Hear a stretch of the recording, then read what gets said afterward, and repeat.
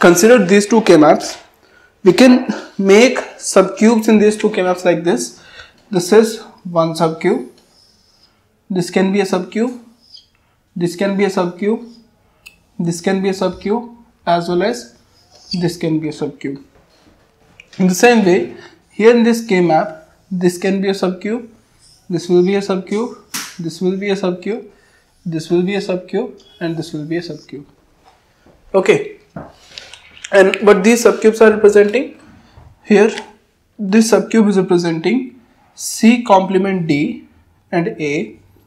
This subcube is representing A, B, C. This subcube is representing A complement C, D. This subcube is representing A complement B, C complement. And the biggest one is representing B and D, BD. Okay. In the same way, this subcube is representing C, D, A. This is representing A complement B, C. This is representing A, B, C complement. This biggest one is representing BD. This one is representing C complement D, A complement. Okay, therefore the solution equation can be A complement B, C complement plus A, D, C complement plus A, B, C plus A complement C, D plus BD. Here in the same way, the solution equation can be A, B, C complement plus A, C, D plus A complement B, C plus A complement D, C complement plus BD. Okay, now by looking at these two solutions, you may think that these two solutions are going to give us the minimized equation, but these two equations are not minimized. Here in this equation, this BD, and here in this BD, even if you add this BD or even if you don't use this BD into the solution equation, still the solution will be correct. That means we are not changing the logical value of the function. That means this is representing the same function. It is also representing the same function, as well as if we add A complement B, C complement plus A, D, C complement plus A, B, C plus A complement C, D. This itself is representing the above function. Without BD also we can do this. Here in this case, if we write A, B, C complement plus A, C, D plus A complement B, C plus A complement D, C complement. So this smaller equation is representing the same thing. Okay, so you can prove it. It's not difficult. It's very easy to prove this kind of equations.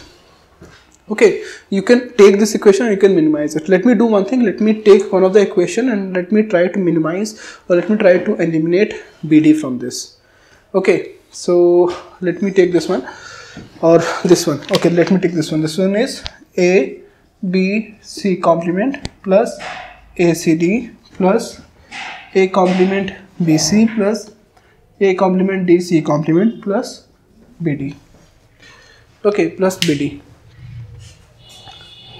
Now what you can do is, in this equation you can take A complement plus A, so it will be A, B, C complement plus A, C, D plus A complement B, C plus A complement D, C complement plus A complement BD plus A, BD.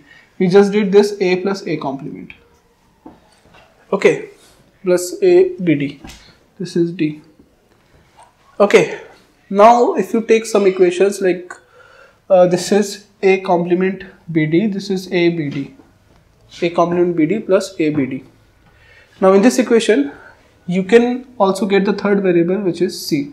So this will be A, B, C complement plus A, C, D plus A complement B, C plus A complement D, C complement plus A complement B, D, C plus A complement B, D, C complement plus A, B, D, C plus A, B, D, C complement. A, B, D, C complement. Okay, now take few equations. Like if you take this one and if you take this one, then you can eliminate D. Okay, you can eliminate D from these two equations, or you take this one and this one, you can eliminate, but we'll discuss at a later point of time. If you take this one and if you take this one, you can eliminate D. In the same way, if you take this one and this one, you can eliminate B. If you take this one and this one, you can eliminate D.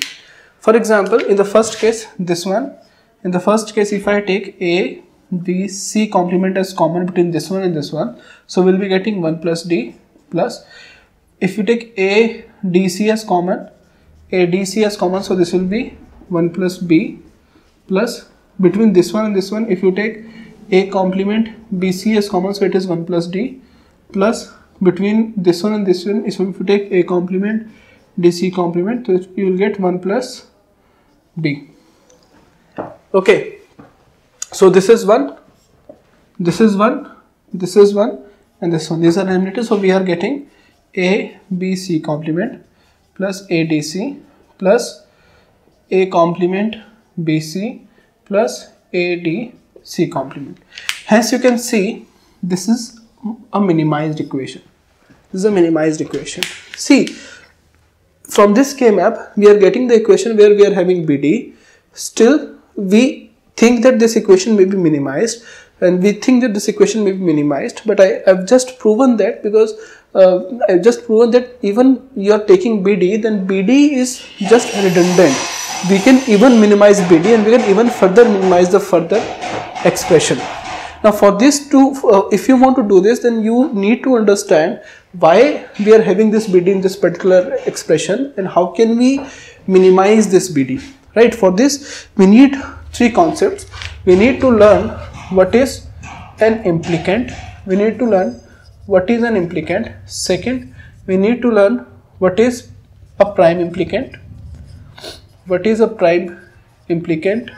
And third thing which we need to learn is what is an essential prime implicant. What is an essential prime implicant? What is an essential prime implicant? Okay, so first one is implicant. So first of all, let me define what is an implicant in an informal term, then we will discuss about the formal term of what is an implicant. Okay, so what is this implicant? Implicant is every subcube creates an implicant, or every subcube forms an implicant. For example, we have this subcube, it is an implicant. We have this subcube, it is an implicant. We have this subcube, it is an implicant. This is an implicant. Even if you make a smaller subcube, like if you make a smaller subcube like this one, this is an implicant, this is an implicant, even this is an implicant, even this is implicant. So every subcube is an implicant. What we can do is, we can say every subcube is an implicant. Every subcube is an implicant, right? For example, this is implicant, this is an implicant, this is an implicant, this is an implicant. Even the smaller this one, subcube of size 2 is an implicant, subcube of size 2 is an implicant, subcube of size 2 is an implicant, subcube of size 2 is an implicant, as well as this bigger subcube which is of size 4, it is an implicant. Okay, next is we need to learn what is a prime implicant. We need to learn what is a prime implicant. What is a prime implicant? An implicant which is not a part,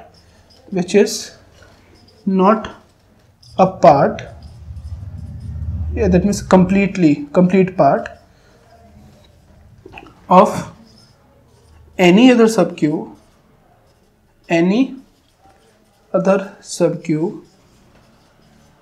is called an prime implicant. Is called an prime implicant. Is called an prime implicant. So any subcube which is not a part of any other subcube is called as prime implicant. For example, here you can see this complete subcube is not completely immersed, or it is not completely inside any other subcube. Therefore, it is a prime implicant. This is a prime implicant. this is a prime implicant, this is a prime implicant, as well as this biggest subcube is also a prime implicant. But you can see if you take the smaller subcube inside this bigger subcube, for example, here we are making 4 subcubes, this one, this one, this one, and this one. These 4 subcubes are not prime implicants because they are completely inside a bigger subcube, or you can say completely inside a bigger subcube. You can make it like this. If you take a box like, if you take a box like this, you can consider this box an implicant. If you have one more box inside this box, like if you have one more box inside this box, then you can also consider this box as an implicant. But this bigger box, the box which is outside, it is a prime implicant. It is a prime implicant, but the smaller box is not a prime implicant, right? So here you can see this one, this biggest subcube is a prime implicant, but the smaller subcubes which are inside this bigger subcube is not a prime implicant, they are just implicants. Okay, and third one is the essential prime implicant. So the subcubes which are covering at least one term, or you can say at least one which is not covered by any other subcube, they are called as essential prime implicants. They are called as essential prime implicants, right? For example, this is an implicant, this is an implicant, this is an implicant, this is an implicant, this is an implicant, as well as the smaller ones, they are implicants. This is a prime implicant, this is a prime implicant, this is a prime implicant, this is a prime implicant, as well as this is also a prime implicant. But if you take essential prime, then this one is an essential prime implicant. Why? Because this is covering at least one which is not covered by others. It is also an essential prime implicant. This one is also essential prime implicant. This one is also essential prime implicant. But this biggest one is not an essential prime implicant, because everyone, all the ones which is covered by this biggest subcube is also covered by other subcubes. There is not a single term which is not covered by anything else but by this. Okay, you should have at least one which is covered only by this one, that is why this one is not an essential prime implicant. So this one is just a prime implicant, but it is not an essential prime implicant. It is not an essential prime implicant. For a solution, or every essential prime implicant should be there in the solution. Every essential prime implicant should be there in the solution, but the prime implicants may be there, may not be there. That depends on the requirement, or that depends on the function, which we will discuss how they can be there, or how it creates a difference. Okay, so first of all, let us do one thing. Let us study in a formal definition what is an implicant. Then we will study what is a prime implicant and what is an essential prime implicant in a formal way. Okay.